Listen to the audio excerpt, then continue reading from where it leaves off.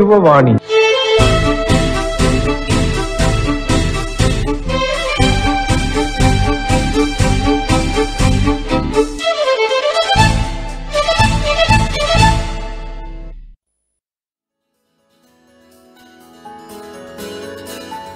വരൂ പോകാം പറക്കാം പൈലറ്റ് കോഴ്സിനെ കുറിച്ചുള്ള വിശദ വിവരങ്ങൾ ക്യാപ്റ്റൻ അബ്ദുൾ നാസർ സംസാരിക്കുന്നു. കഴിഞ്ഞ എപ്പിസോഡിലെ പ്രസക്ത ഭാഗങ്ങൾ ഇപ്പോൾ കേൾക്കാം. There are a lot of flight training organizations in India as well, which are professional and are doing well. ഇപ്പോൾ നമ്മുടെ ഇന്ദിരാഗാന്ധി രാഷ്ട്രീയ Udan academy is a government flight training organization based in Raebareli, UP. അപ്പോൾ ഇന്ത്യയിലത്തെ one of the premier organizations ആണ് IGRUA, Indira Gandhi രാഷ്ട്രീയ Udan academy. See, first of all, you should have a passion. പിള്ളേർക്ക് നല്ലൊരു interest വേണം ഏവിയേഷനിൽ. For example, they should know the difference between what is a Boeing, what is an Airbus, what are the type of engines, what is the propulsion system for this aircraft, how does a plane fly. അതിൻ്റെ ഒരു നല്ലൊരു interest വേണം. പിന്നെ ഞാൻ പറഞ്ഞ പോലെ science background വേണം. പിന്നെ മെഡിക്കൽ ഫിറ്റ്നസ് ആവശ്യമാണ്. ഫ്ലൈയിങ് സ്റ്റാർട്ട് ചെയ്യാനായിട്ട് മുമ്പ് നമുക്കൊരു മെഡിക്കൽ ചെക്കപ്പ് ഉണ്ട്. ഇപ്പോൾ ഇന്ത്യയിൽ ക്യാരി ചെയ്യുന്നത് ഇന്ത്യൻ എയർഫോഴ്സ് മെഡിക്കലാണ് ഇനീഷ്യൽ മെഡിക്കൽ ചെയ്യുന്നത്. You have to B A non smoker, non drinker, as much pretty physically fit. കാരണം ഈ മെഡിക്കൽ നമുക്ക് എല്ലാ കൊല്ലവും ചെയ്യേണ്ട ഒരു കാര്യമാണ്. പിന്നെ നമുക്ക് ഇതിൻ്റെ ഗ്രൗണ്ട് സബ്ജക്ട്സ് ഉണ്ട്. Navigation, metrology, then radio AIDS, then aerodynamics. ഇതിൻ്റെ കുറച്ച് ഗ്രൗണ്ട് സബ്ജക്ട്സ് ഉണ്ട്. അപ്പോൾ ആ ഗ്രൗണ്ട് സബ്ജക്ട്സിൻ്റെ എക്സാം ഇന്ത്യയിൽ അത് പാസ്സാവണം. But if you have an interest in aviation, then this is you will like it. അപ്പോൾ പൊതുവെ people who like flying they usually clear this pretty easily. അത് കഴിഞ്ഞാലാണ് നമ്മൾ ഫ്ലൈറ്റ് ട്രെയിനിങ്ങിലേക്ക് കടക്കുന്നത്. Body for regulating civil aviation is called the DGCA, director general of civil aviation. അപ്പോൾ അവർക്ക് ആണ് ഈ licensing authority four pilots and aircraft mechanics. അപ്പോൾ അവരാണ് ഈ എക്സാം കണ്ടക്ട് ചെയ്യുന്നത്. There are exam centres all over India. പക്ഷേ ഡൽഹിയാണ് അവരുടെ head quarters. The first licence you will get is called the private pilot licence. അതൊരു 40 മണിക്കൂർ ഫ്ലൈയിങ് കഴിയുമ്പോൾ ഒരു ടെസ്റ്റും ഇതൊക്കെ ചെയ്ത് കഴിഞ്ഞാൽ ഒരു പ്രൈവറ്റ് പൈലറ്റ് ലൈസൻസ്. പക്ഷേ ഈ ലൈസൻസ് വെച്ച് നമുക്ക് കമേഴ്ഷ്യലി ഫ്ലൈ ചെയ്യാൻ പറ്റില്ല. It only allows you to take the plane on rent or on hire, maybe with your family or something like that. That is why it's called the private pilot license. പിന്നെ വരുന്നതാണ് commercial pilot licence. അതിനൊരു minimum 200 hours of flight training വേണം, total experience. അപ്പോൾ നമ്മൾ ഒരു അവർ നമ്മൾ fly ചെയ്യുമ്പോൾ എയർക്രാഫ്റ്റിൻ്റെ log ഉണ്ടാവും, ഒരു ടെക്നിക്കൽ ലോഗ്. അപ്പോൾ ആ ലോഗ് വെച്ചിട്ടാണ് പിന്നെ നമ്മുടെ അടുത്തിരിക്കുന്ന ഒരു ഇൻസ്ട്രക്ടർ ഉണ്ടാവും. That instructor is then signing the log book. നമുക്കൊരു ലോഗ് ബുക്ക് ഉണ്ടാവും. അപ്പോൾ ആ ലോഗ് ബുക്കാണ് ആഡ് ചെയ്തിട്ട് നമ്മുടെ അവേഴ്സ് തീരുമാനിക്കുന്നത്. അപ്പോൾ ഈ 200 hours ഓഫ് 200 മണിക്കൂർ മിനിമം വേണം കമേഴ്ഷ്യൽ പൈലറ്റ് ലൈസൻസ് കിട്ടണമെങ്കിൽ. But it doesn't mean you will get A job the next day after getting 200 hours. ഇപ്പോൾ ഏവിയേഷനിൽ തന്നെ വേറെ തരം ജോബ്സ് ഉണ്ട്. Flying jobs and non flying jobs. ഇപ്പോൾ നോൺ ഫ്ലൈയിങ് ജോബ്സ് എന്ന് പറഞ്ഞാൽ ഈ ഫ്ലൈറ്റ് ഇൻസ്ട്രക്ടർ ഒരു ജോബാണ്. Teaching the students to become pilots. ഈ എയർ ആംബുലൻസ് അല്ലെങ്കിൽ ക്രോപ്പ് ഡസ്റ്റിംഗ് എന്നൊക്കെ പറഞ്ഞ പോലത്തെ ഒരു ജോബ്, പൈലറ്റ് ജോബ്. പിന്നെ cargo എയർലൈൻസും there are opportunities in cargo airlines as well. It all depends on the economy also. ഇപ്പോൾ ഈ കോവിഡ് ടൈമിൽ എയർലൈൻസ് ഹാവ് ബീൻ സഫറിങ്. ഈ ഫ്ലൈയിങ് വളരെ കുറവാണ്. The travelling has been restricted. അപ്പോൾ അത് കാരണം കുറേ എയർലൈൻസ് അവരുടെ എയർക്രാഫ്റ്റൊക്കെ ground ചെയ്തേക്കാണ്. Indian and international airlines അവർ തന്നെ കഡറ്റ് പൈലറ്റ് സ്കീംസ് തുടങ്ങിയിട്ടുണ്ട്. You have to take the cost of training. പക്ഷേ ആ ട്രെയിനിങ് കഴിയുമ്പോൾ they will employ U as A കഡറ്റ് pilot. അപ്പോൾ അത് കുറച്ചുകൂടി ഒരു ജോബ് അഷുറൻസ് ഉള്ള ഒരു മാർഗ്ഗമാണ് ദ കഡറ്റ് പൈലറ്റ് സ്കീംസ്. ഇപ്പോൾ military aviation is another big ആവന്യൂ. And ഇപ്പോൾ air force, army aviation, navy aviation, coast guard, they all have aircraft. അപ്പോൾ നല്ല പാഷനേറ്റായ പിള്ളേർ, there are a lot of people who join the military aviation as well. പിന്നെ മിലിറ്ററിയിൽ നിന്ന് അവർ ചിലപ്പോൾ retire ചെയ്ത് വരുമ്പോൾ അവർക്ക് if they want to continue flying, they can continue in the commercial airline space as well. You have to listen to the other people as well. It has to be a good listener. That is what I think is very important. Captain Abdul നാസറുമായുള്ള സംഭാഷണം തുടരുന്നു. പൈലറ്റായി licence കിട്ടി ക്യാപ്റ്റനായി എന്ന് പറഞ്ഞാൽ പോലും ഇവിടെ പഠനം അവസാനിക്കുന്നില്ല. എല്ലാ ദിവസവും പുതുത് പഠിക്കണം, പുതിയ റൂട്ടുകൾ വരും, അല്ലെങ്കിൽ എന്തെങ്കിലും നിയമത്തിൽ ചേഞ്ചസ് വരും. ഇതിങ്ങനെ കൂടുതൽ എന്നും പഠിച്ചുകൊണ്ടിരിക്കേണ്ട ഒരു പ്രൊഫഷനും കൂടെ ആണെന്ന് പറഞ്ഞു. അതെ, അതിൻ്റെ ഒപ്പം തന്നെയാണ് അത്യാവശ്യം നല്ല പ്രഷറുള്ള ഒരു ജോലിയാണ്. കാരണം ഫ്ലൈ ചെയ്തുകൊണ്ടിരിക്കും, പറന്നുകൊണ്ടിരിക്കുമ്പോൾ എന്തെങ്കിലും പറ്റിയാലും നമുക്കൊന്നും, വണ്ടിയാണെങ്കിൽ നമുക്ക് ഒതുക്കിയിട്ടെങ്കിലും എന്താണെന്ന് വെച്ചാൽ നോക്കാം, ഇതിപ്പോൾ എന്താണ് പ്രശ്നം എന്നറിയില്ല, അതിൽ ഇന്ധനം തീർന്നു പോയോ, അങ്ങനെ കുറേ പ്രശ്നങ്ങളുണ്ട്. അപ്പോൾ എങ്ങനെയാണ് ടെൻഷൻ ഇല്ലാതെ ഇത് വിമാനം പറത്തുന്നത്? അപ്പോൾ ഈ വലിയ എയർക്രാഫ്റ്റ് ഞാൻ നേരത്തെ പറഞ്ഞില്ല, ഇപ്പോൾ ചെറിയ സെസ്ന സിംഗിൾ എഞ്ചിൻ്റെ ഇപ്പോൾ 4 സീറ്ററായ എയർക്രാഫ്റ്റാണ് ഈ ചെറിയ കമേഴ്ഷ്യൽ പൈലറ്റ് ലൈസൻസ് കിട്ടാൻ വേണ്ടിയിട്ടുള്ള ട്രെയിനിങ് ചെയ്യുന്നത്. പക്ഷേ വലിയ എയർക്രാഫ്റ്റ് ഇപ്പോൾ 737, എയർബസ് 320 ആ ടൈപ്പ് എയർക്രാഫ്റ്റിന് അവരുടെ ഫ്ലൈറ്റ് സിമുലേറ്റേഴ്സ് എന്ന് പറഞ്ഞിട്ടൊരു സംഭവമുണ്ട്. A box basically which is sitting on 6-axis hydraulic simulator. അപ്പോൾ ആ സിമുലേറ്ററിൽ ഇത് ഫുള്ളായിട്ട് നമുക്ക് സിമുലേറ്റ് ചെയ്യാൻ പറ്റും. Like problems like engine failures, fires, smoke, hydraulic problems. It is A proper simulator of the exact cockpit environment. നമ്മൾ ശരിക്കുള്ള വിമാനം പറത്തുന്നതിന് പകരം അതിനെ കൃത്രിമമായിട്ട് നമ്മൾ സൃഷ്ടിക്കും ഒരു പെർഫെക്റ്റ് ആയ ഒരു സാധനമാണ് ഈ അതാണ് സിമുലേറ്റർ. Flight simulator. അതിൽ പറക്കുന്നതും കുലുക്കവും എല്ലാം അതിലുണ്ട്, എല്ലാതും. എവറി മൂമെന്റ് നമ്മളതിലിരിക്കുമ്പോൾ ഒരു ഹാഫ് ആൻ അവർ കഴിയുമ്പോൾ നമ്മൾ മറന്നു പോകും that this is A simulator, it is not A real plain. അത്രക്കും നമ്മളൊരു അമ്യൂസ്മെന്റ് പാർക്കിലൊക്കെ പോയ പോലെ രസമായിരിക്കും. അല്ല, അപ്പോൾ അത് നല്ല സീരിയസ് ആയിട്ടാണ് അവരെടുക്കുന്നത്. And the training is very rigorous.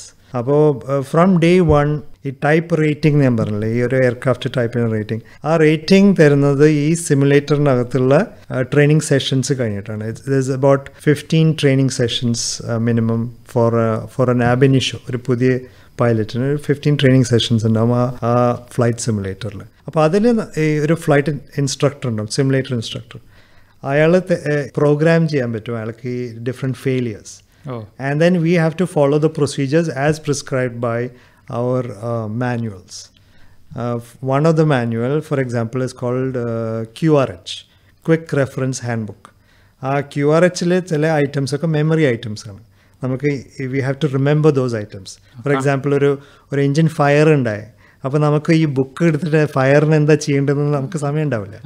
So those are memory actions. അത് കറക്റ്റായിട്ട് നമ്മൾ ചെയ്യുന്നുണ്ടോയെന്ന് ചെക്ക് ചെയ്യുന്നത് ഈ സിമുലേറ്റർ ഇൻസ്ട്രക്ടറാണ്. അപ്പോൾ അങ്ങനെ it is A very rigorous and strict and structured training and there is A pass of fail at the end as well. Simulator training എന്നുള്ളത് every 6 months നമുക്ക് അത് അണ്ടർഗോ ചെയ്യണം. എല്ലാ 6 മാസം നമുക്ക് വീണ്ടും ഈ ട്രെയിനിങ് ചെയ്ത് ഇറ്റ്സ് ഫുൾ 15 സെഷൻസ് ഉണ്ടാവില്ല, ചിലപ്പോൾ 2 ദിവസത്തെ റിക്കറൻറ്റ് ട്രെയിനിങ് എന്നാണ് അതിന് പറയാം. അത് ട്രെയിനിങ് കഴിഞ്ഞ് ഒരു ചെക്കിങ്ങും അവർ ചെയ്യും. However experienced you are, there is always A chance of A failure. അപ്പോൾ V are always on our toss to make sure we are doing well. എന്തൊക്കെ ചെയ്യണമെന്ന് കാണാതെ പഠിക്കണം, അത് കറക്റ്റായിട്ട് ചെയ്യണം. അപ്പോൾ ശരിക്കും ഒരു വിമാനത്തിൽ എന്തൊക്കെ സംഭവിക്കാവോ അതെല്ലാം ഇവിടെ കൃത്രിമമായിട്ട് ഉണ്ടാക്കുന്നുണ്ട്. എന്നിരുന്നാൽ പോലും നമ്മളിത് ശരിക്കും വിമാനം ഓടിക്കുമ്പോൾ ഇതൊന്നും വരരുതേ എന്ന് പ്രാർത്ഥിച്ചുകൊണ്ടായിരിക്കില്ല നമ്മളിങ്ങനെ ഈ വിമാനം പറത്താറുള്ളത്. വിമാനം പറത്തുമ്പോൾ എന്താണ് തോന്നാറ്? ഇപ്പോൾ ഞങ്ങളൊക്കെ ആകാശം ഈ ഭൂമിയിൽ നിന്ന് കാണുന്ന പോലെ ആയിരിക്കില്ല, ഒരു പൈലറ്റാണ് ഇതെല്ലാം ആദ്യം കാണുന്നത്. അപ്പോൾ എന്താണ് കോക്പിറ്റിനുള്ളിലിരിക്കുമ്പോൾ അതൊന്നും കാണാനുള്ള ഒരു മാനസികാവസ്ഥയിലായിരിക്കില്ലേ? ഇല്ല, നമുക്ക് ഓരോ സ്റ്റേജ് ഓഫ് ഫ്ലൈറ്റിന് ഓരോ പ്രൊസീജിയേഴ്സ് ഉണ്ട്. അപ്പോൾ V are just following those procedures. For example when we R taxing, ഇപ്പോൾ ടാക്സി എന്ന് പറഞ്ഞാൽ ഗ്രൗണ്ടിലുള്ള മൂവ്മെൻ്റ് ആണ്, അല്ലാതെ എയർപോർട്ട് ടാക്സി അല്ല ഞാൻ ഉദ്ദേശിച്ചത്. Taxing means moving the aircraft on the ground. ഇപ്പോൾ ടാക്സി ചെയ്യുമ്പോൾ ഇന്നെല്ലാം പ്രൊസീജിയേഴ്സാണ് നമ്മൾ നോക്കേണ്ടത്.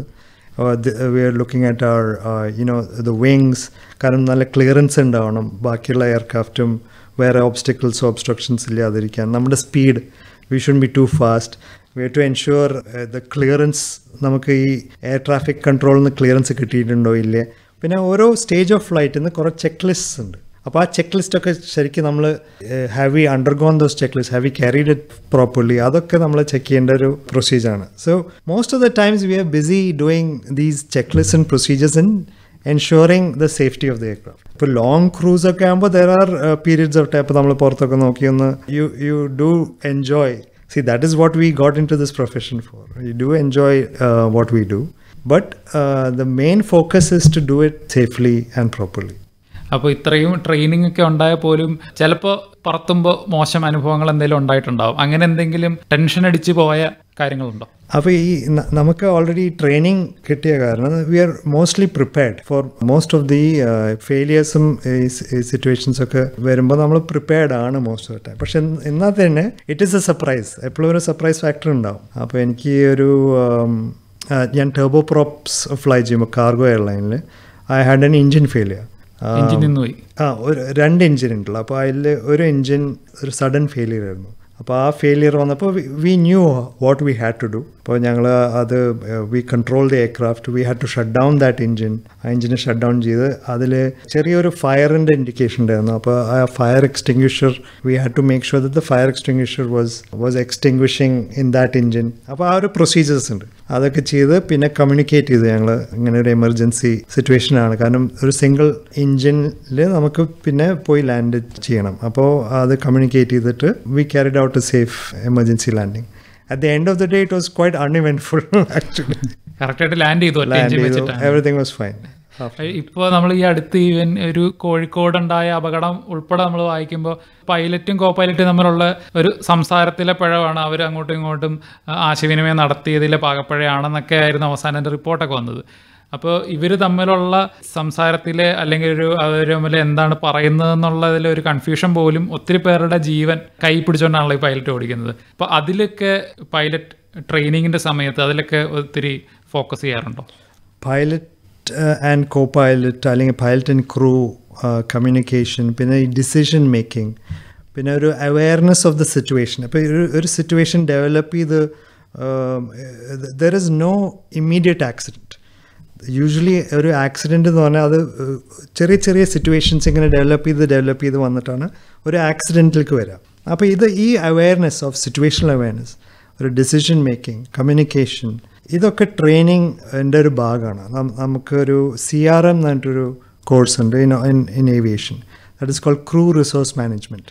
അപ്പോൾ how to work effectively in teams and how to do all these things properly, അത് ഈ CRMൻ്റെ ഒരു ഭാഗമാണ്. അപ്പോൾ that is A mandatory requirement for all pilots to go through.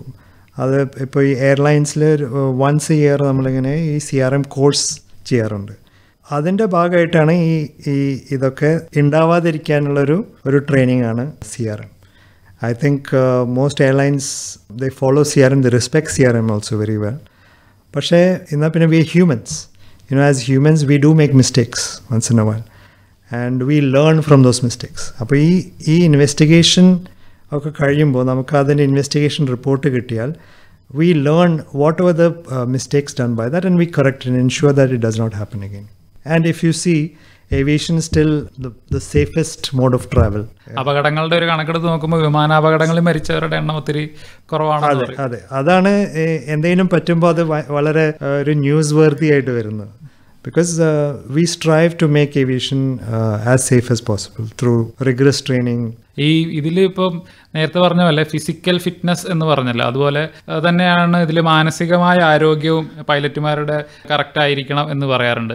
ഇടയ്ക്കൊക്കെ നമ്മൾ പത്രത്തിൽ വായിക്കും പൈലറ്റിൻ്റെ സമയം അവസാനിച്ചു എന്നിട്ട് പൈലറ്റ് ഇറങ്ങിപ്പോയി, എന്നിട്ട് യാത്രക്കാരൊക്കെ ദേഷ്യപ്പെട്ടു എന്ന്. കാരണം നമ്മൾ പത്രം വായിക്കുമ്പോൾ തോന്നും ഈ പൈലറ്റിന് എന്തിൻ്റെ സുഖേടാണ്, അവരും കൂടെ അന്ന് ദുബായിൽ വിട്ടിട്ട് ഞങ്ങൾക്ക് വീട്ടിൽ പോയാൽ പോരായിരുന്നു എന്നൊക്കെ തോന്നാറുണ്ട്. പക്ഷേ അതിനൊക്കെ ഒരു കൃത്യമായ നിയമമുണ്ട്, ഇത്ര മണിക്കൂറുകൾ മാത്രമേ പറപ്പിക്കാവുള്ളൂ എന്നൊക്കെ ഒരു നിയമം ഉണ്ടെന്ന് പിന്നെയാണ് അറിയുന്നത്.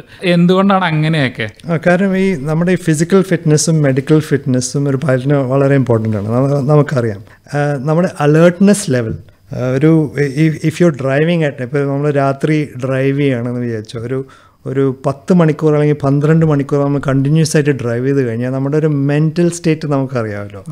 We will be very tired and നമ്മുടെ ഇപ്പോൾ എന്തെങ്കിലും ഒരു അപകടം ഉണ്ടാകുമ്പോൾ നമ്മൾ അതിനുള്ള റിയാക്ഷൻ ആൻഡ് ഈ അലേർട്ട്നെസ് അതൊക്കെ വളരെ ഫറ്റീഗ്ഡ് ആവും നമ്മൾ. ആ ഫറ്റീഗും ഇതൊക്കെ അവോയ്ഡ് ചെയ്യാൻ വേണ്ടിയിട്ടാണ് ഈ റെഗുലേഷൻസ് വന്നേക്കുന്നത്. It's called FDTL, flight duty time limitations. ഈ FDTL റെഗുലേഷൻസ് എല്ലാ പൈലറ്റിനും അത് വളരെ ഇമ്പോർട്ടൻ്റ് ആണ്. We have to follow that. This is to ensure that we remain alert in case any problem happens. അപ്പോൾ നമ്മുടെ നോർമലി ഒരു 2 സെക്ടർ ഫ്ലൈറ്റിന് മാക്സിമം ഒരു 12 hours ആണ് നമ്മുടെ ഫ്ലൈറ്റ് ഡ്യൂട്ടി പീരിയഡ് അലൗഡ്. ആ ഇത് എക്സീഡ് ചെയ്ത് കഴിഞ്ഞാൽ നമുക്ക് ഒരു ഡിസ്ക്രിപ്ഷൻ ഉണ്ട് കുറച്ച് എക്സ്റ്റെൻഷൻസിന്. But that is only for some emergency cases. അപ്പോൾ ആ നോർമലി നമ്മുടെ ഫ്ലൈറ്റ്സ് പ്ലാൻ ചെയ്യുമ്പോൾ they ensure that it is within this FDTL regulations requirement. അപ്പോൾ 12 മണിക്കൂർ തുടർച്ചയായിട്ട് ഫ്ലൈ ചെയ്ത് കഴിഞ്ഞാൽ പിന്നെ എന്തായാലും നിങ്ങൾ വിശ്രമിച്ചിരിക്കണം എന്ന് തന്നെയാണ്. അതെ, ഈ 12 മണിക്കൂർ ഞാൻ പറഞ്ഞത് തന്നെ ഒരു day time 2 sectors depending on the time off day and the number of sectors the maximum limitation is reduced. അല്ല, അത് എല്ലാവരുടെയും സുരക്ഷിതത്വം കൂടെ ആലോചിച്ചിട്ടാണല്ലോ അങ്ങനെ. ഇത് ഓരോ രാജ്യത്തിനും അല്ല, മൊത്തത്തിൽ ആഗോളതലത്തിൽ ഈ ഒരു നിയമമല്ലേ ഉള്ളൂ. ഓരോ രാജ്യത്തിന് ഓരോ ചെറുതായിട്ടൊരു സെപ്പറേഷൻ ഉണ്ട്. പക്ഷേ ഞാൻ ഇപ്പോൾ പറഞ്ഞത് ഇത് Indian regulation. Of course is much more involve in that. പക്ഷേ it is very similar across the world. അപ്പോൾ ഒരു പൈലറ്റ് എന്ന നിലയിൽ എന്തൊക്കെ റിസ്ക് ഉണ്ട് ഈ ജോലിക്ക്, അതുപോലെ എന്തൊക്കെ ഗുണമാണ് ഈ ജോലിക്കുള്ളത്? ഓക്കെ, റിസ്ക് എന്ന് പറയുന്നത് നമ്മുടെ ഞാൻ നേരത്തെ പറഞ്ഞ പോലെ medical fitness has to be maintained. അപ്പോൾ നമ്മുടെ മെഡിക്കൽ ഫെയിലിയർ ആയി കഴിഞ്ഞാൽ നമുക്ക് പൈലറ്റായിട്ട് വർക്ക് ചെയ്യാൻ എംപ്ലോയബിലിറ്റി ഉണ്ടാവില്ല. So medical is the number 1 risk, I would say, risk factor. പിന്നെ you have to make sure that you are competent. ഇപ്പോൾ നമ്മുടെ test and exams regularly conduct ചെയ്യുന്നതാണ്. അപ്പോൾ അതിൽ ഫെയിലിയേഴ്സ് ഉണ്ടായാൽ പിന്നെ നിങ്ങളുടെ എംപ്ലോയബിലിറ്റിനെയും അത് എഫക്റ്റ് ആവും. പഠിച്ച് പാസ്സായിരിക്കണം every time. You have to B on the books continuously. പിന്നെ അല്ലാതെ നത്തിങ് മേജർ റിസ്ക്. ഇപ്പോൾ ഇൻ കേസ് എന്തെങ്കിലും ഒരു മിസ്റ്റേക്ക് പറ്റി, നമ്മുടെ ഫ്ലൈയിങ്ങിൽ തന്നെ എന്തെങ്കിലും മിസ്റ്റേക്ക് ഉണ്ടായാൽ നമ്മൾ ഗ്രൗണ്ടായി പോകും. ഗ്രൗണ്ട് ചെയ്ത് കഴിഞ്ഞിട്ട് അവർ ഇൻവെസ്റ്റിഗേറ്റ് ചെയ്യും. ആ ഇൻവെസ്റ്റിഗേറ്റ് ചെയ്യുന്ന ടൈമിൽ ചിലപ്പോൾ നമുക്ക് നമ്മുടെ salary my not be as per, it my B depending on the flying hours. അപ്പോൾ അങ്ങനെ that is also A risk. നമുക്ക് എന്ന് പറഞ്ഞാൽ ഈ ഫ്ലൈയിങ് ഒരു റോസ്റ്റർ ഉണ്ടാവും ഇപ്പോൾ അത് എയർലൈൻ.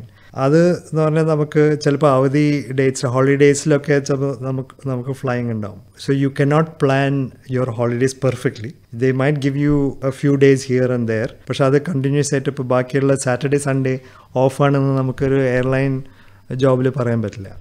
ഒരു 10 തൊട്ട് 5 വരെ ജോലി ചെയ്യുന്ന പോലെയൊന്നും അല്ല. ഞായറാഴ്ച കല്യാണത്തിന് പോകാമെന്ന് വിചാരിച്ചാൽ നടക്കില്ല. ഇല്ല, ഒന്നും 100% നമുക്ക് പ്ലാൻ ചെയ്യാൻ പറ്റില്ല. നമുക്ക് നേരത്തെ ചിലപ്പോൾ നമ്മുടെ റോസ്റ്ററിങ് ടീം ആയിട്ട് ഒന്ന് ഡിസ്കസ് ചെയ്ത് കൊടുക്കാം. But it's not mandatory that you will get that time of. പിന്നെ ടൈം ഓഫ് ഡേ ബാക്കിയുള്ളവരൊക്കെ ഉറങ്ങുമ്പോഴാവും നമ്മുടെ വർക്ക് സ്റ്റാർട്ട് ചെയ്യുന്നത്.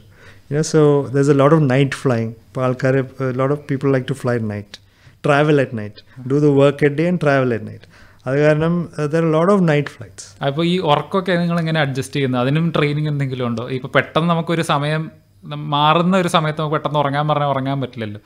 ഈ സ്ലീപ്പ് ഡെപ്രവേഷൻ ഒരു പ്രശ്നമാണ് പൈലറ്റ്സിന്.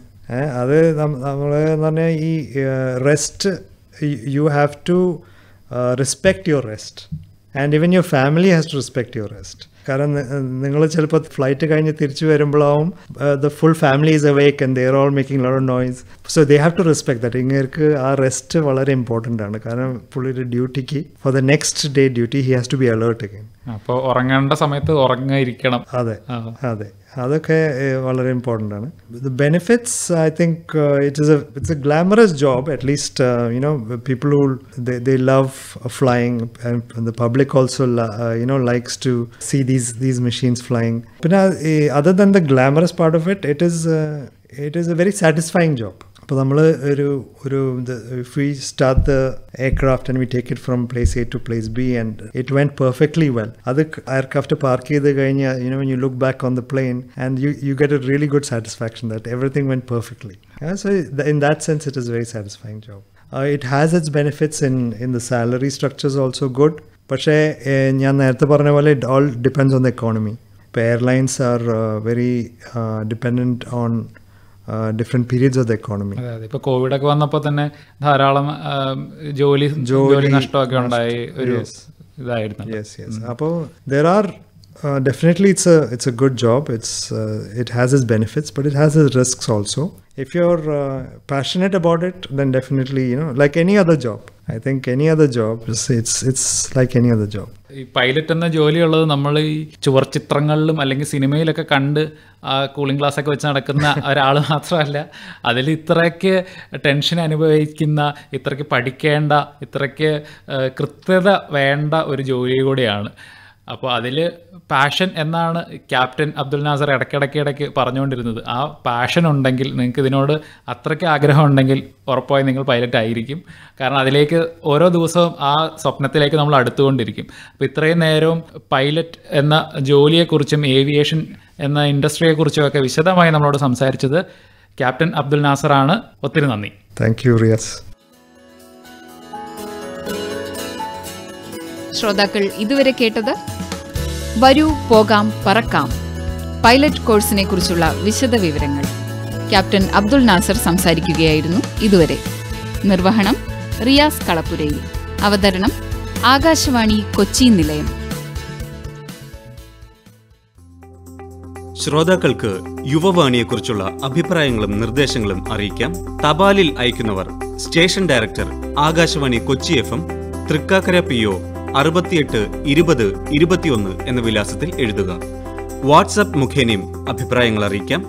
WhatsApp number 9456562212. നമ്പർ ഒരിക്കൽ കൂടി 94 47 56 22 12. ഇമെയിൽ വിലാസം airfmkochi@gmail.com. ഈ പരിപാടി ഇപ്പോൾ ഞങ്ങളുടെ യൂട്യൂബ് ചാനലായ ആകാശവാണി കൊച്ചി FM-ലും ലഭ്യമാണ്. പരിപാടികൾ ഓൺലൈനിൽ തത്സമയം കേൾക്കുവാൻ ഗൂഗിൾ പ്ലേ സ്റ്റോറിൽ നിന്നോ ആപ്പിൾ ആപ്പ് സ്റ്റോറിൽ നിന്നോ ഞങ്ങളുടെ mobile ആപ്ലിക്കേഷനായ news on air download ചെയ്യുക.